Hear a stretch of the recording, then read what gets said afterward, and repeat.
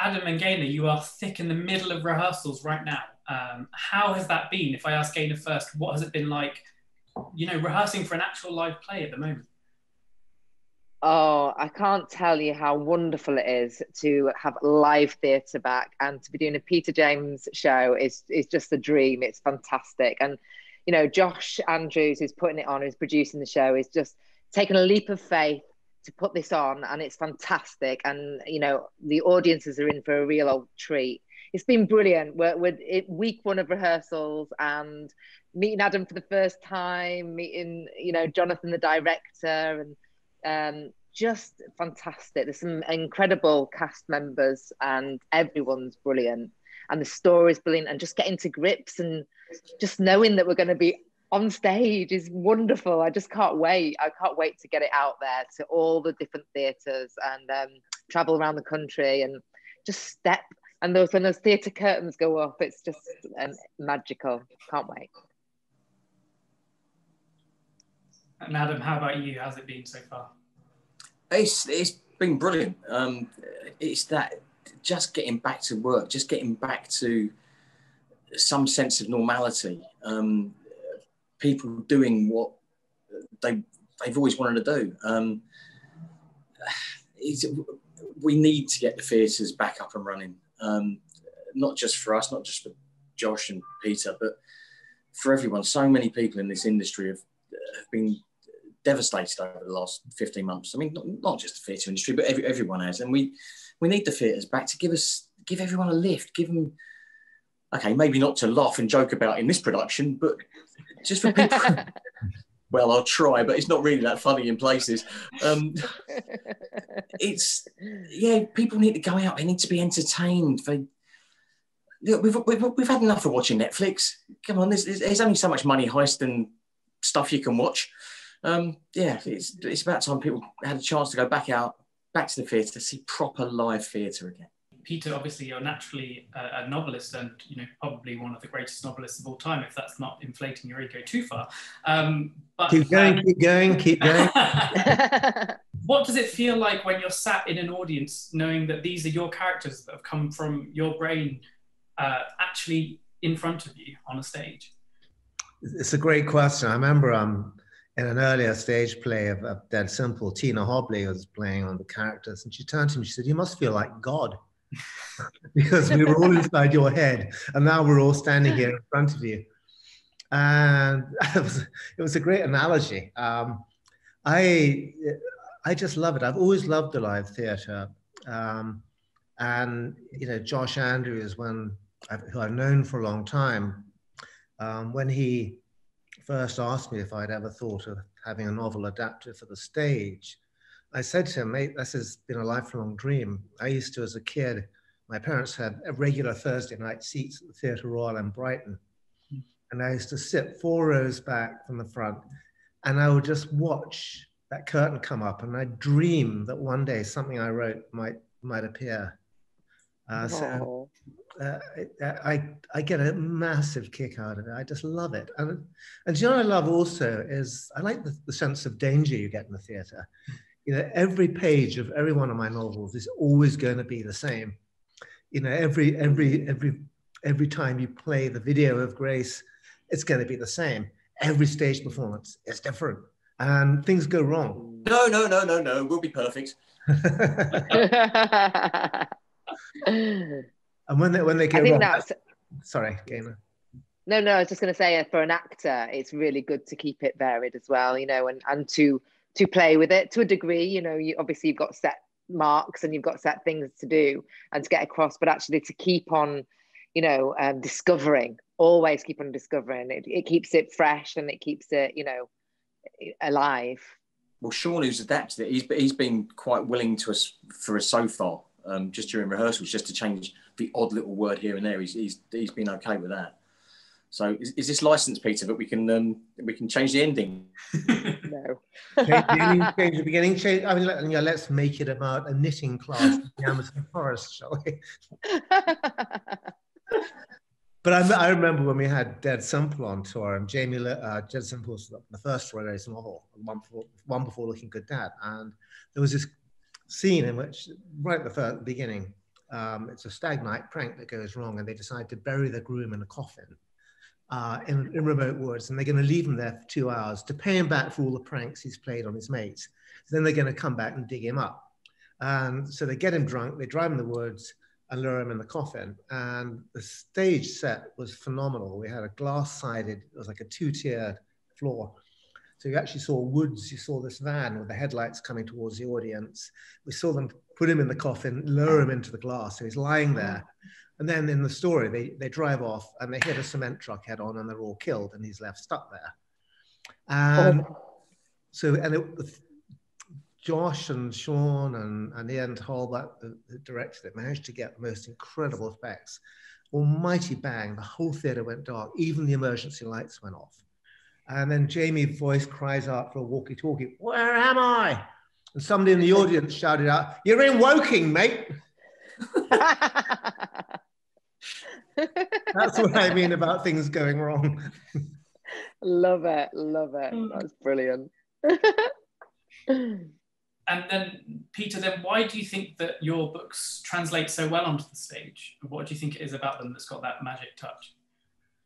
I think theatre is very much about people. It's about actors playing characters.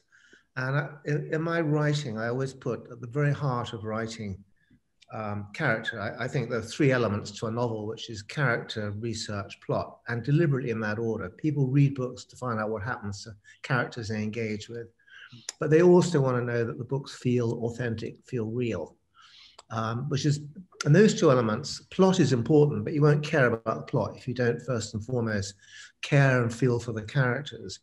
So at the heart of all my books, and particularly Roy Grace books, and all of them, is the nucleus of the characters.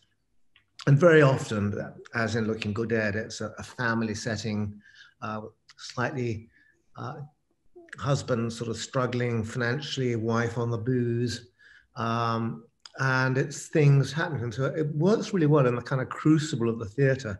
First, you've got this tight knit of the family. And then I think peril works wonderfully in the theatre, because you've got the thing that we haven't, and Ian was just saying it earlier about, we've all had enough of Netflix, where we were sitting on our own. In the theatre, it's a wonderful feeling when you get a collective gasp or collective laughter. You get that communal experience that you're just never going to get watching television at home or reading a book. It adds a magic. And I think particularly thrillers work wonderfully well on the theatre, because if you really get a buzz going and people get a little bit scared, a little bit on edge, just one thing and it's a tinderbox. And Adam, without giving too much away, but with rehearsal so far, what do you think audiences can expect from their night out when they come and see Looking Good Dead? They're going to get a good show. There's a lot of twists. The script's really clever. Really clever. It's got us all asking various questions, because we're getting our heads around sort of like the backstory, the bits that are underneath it, the thoughts behind the actions. So basically, we can get the truth out of it and play it for real. The twists in it are good. They're good twists, but hopefully people won't see coming. But we won't signpost them or anything like that. So when it does happen, there's one in particular. Hopefully, we're gonna get a gasp, like Peter just said. I think him having now said that, that's actually going to be my aim. but I'm going to aim for a gasp. But like a comic aims to get a laugh on a certain line, I'm going to aim to get a gasp. That's going to be my target. Love it. You were saying about the twists, Adam. Thank you. I remember we were on the last play, and I was doing a Q&A on stage with the cast, and somebody in the audience said, Why do you make the end of your play so hard to guess? And I said, haven't I done my job? Hasn't Shaun done his job? Yeah. No, yeah. That's how it should be. Yeah. We've actually been saying this in rehearsals. If somebody comes back and watches it twice, their reaction is going to be different because they'll see something and go, oh, it was there. So we've got to be careful, but we get with those bits that it's there, but it's not so there that it. And I wanted to go back, Adam, and talk about your time at the National Theatre back when you were 13, you know, because as I said, very few people ever have that claim to fame. It was a long time ago. It's nearly 40 years. I was the ragamuffin on the Razzle, Tom Stoppard's at National. The reason I'm looking forward to going back to Edinburgh is that was where we actually opened the show in September 1981, I think, something about that. Yeah, I loved it. It was that's probably when I fell in love with this job. That's when I realised. That's when I got bit by the bug and realised, yeah, this is for me.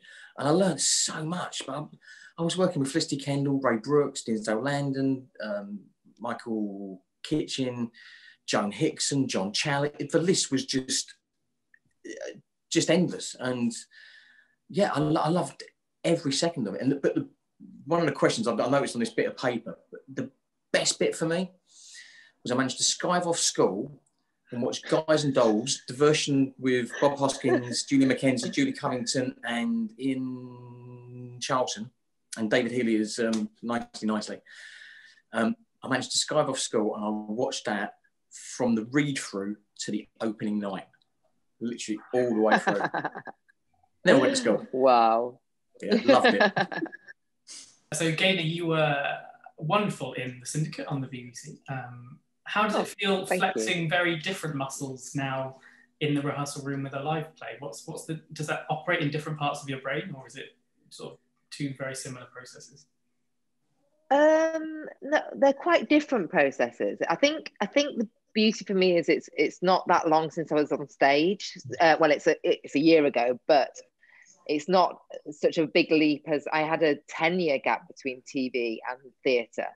And that was huge. So going back onto the stage for the first time after 10 years, that was massive. And I kept blushing every time I raised my voice or I had more of a theatrical voice.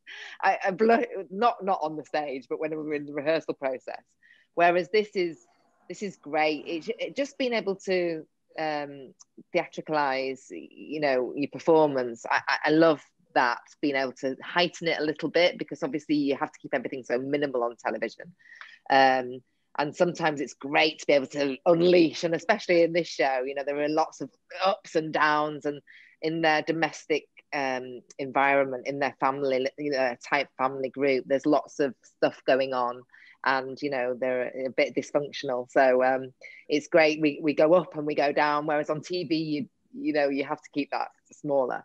But we can actually really go for it. So Adam's going to get the full wrath of me. But that's great. But the line learning, we were talking about the line learning. So myself and Adam, obviously coming from soap, you know, we've done lots of other things, but soap, essentially, you learn a lot of lines very fast and have to shred them. So the hard thing is learning lines and retaining them, because we've got to, you know, this is a large amount of lines and retaining them. So it's definitely a different part of your brain you have to engage in theatre, and that's the tough bit. But and just the rehearsal period. You don't get rehearsals in soap. Very. It's like, we call it rehearse record, but actually this is where you're going to stand now, go for it. How has it been like juggling all of the COVID restrictions and all that? That must be quite an extra level of faff that you maybe wouldn't have been used to before.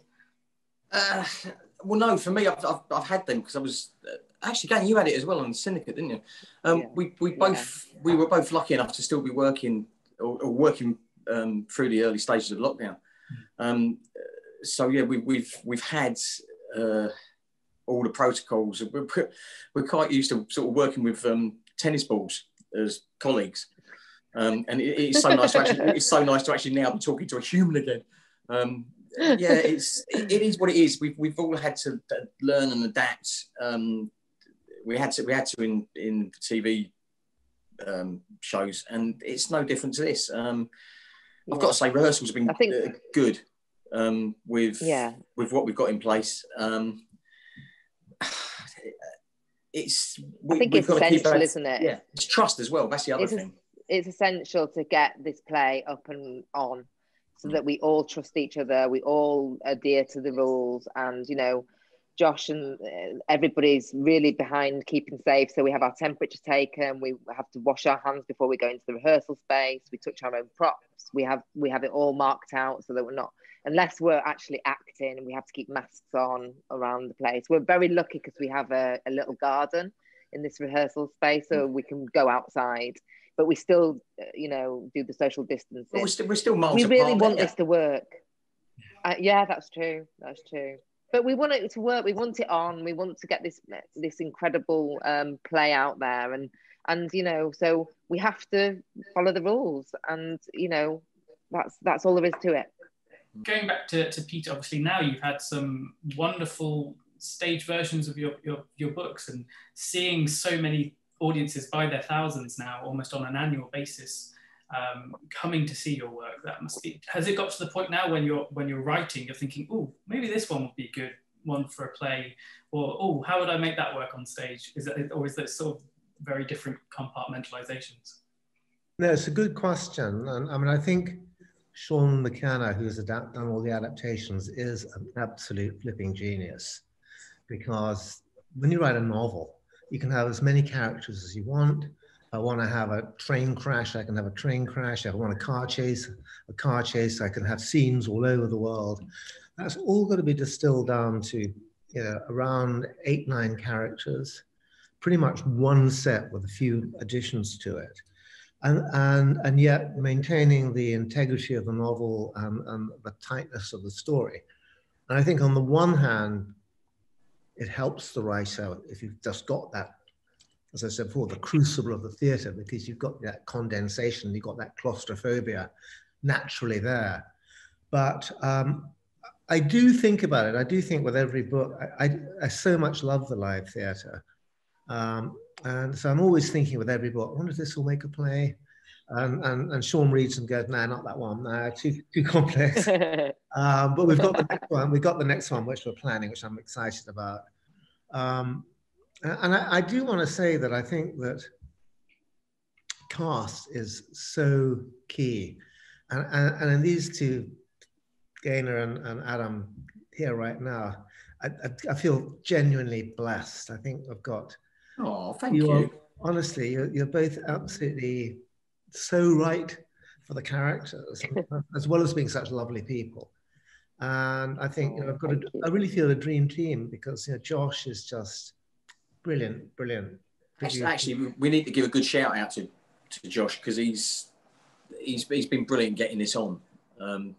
Absolutely. All the times it's been postponed and knocked back, and he's stuck with it. He's showing faith, and yeah, I think credit to him for ploughing through. I think that's all I've got time for with you wonderful people. I will leave you to your afternoons. Thank you so much for taking the time. Every time I do these sorts of interviews, it just makes me smile knowing that live theatre is going to be coming back after so long. And this community that is so wondrous and vibrant is finally going to be able to commune once more.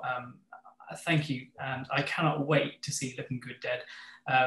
Seeing you guys, the energy that's between you has been utterly splendid. And if you bring that energy to the stage, I think that every single person watching is going to have an absolute ball. And so break a leg for the rest of rehearsals and for your opening, because it is going to be a blast, I'm sure. So, thank you. Thank you, Alex. Thank you so much. Thank you so much, Adam.